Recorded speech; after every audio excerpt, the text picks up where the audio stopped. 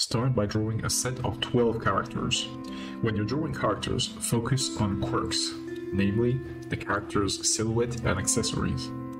The character's quirks should be a testimony of their behavior, as well as their origins and goals. Then, draw 6 to 12 environments. When you're establishing a composition, start by defining a focal point.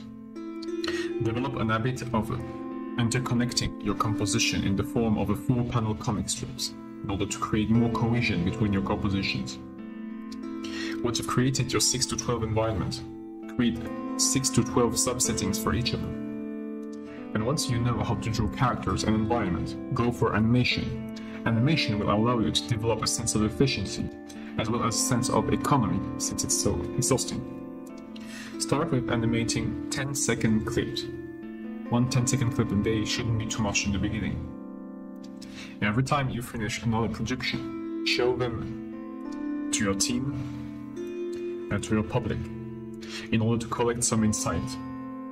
Always ask for implementable procedures.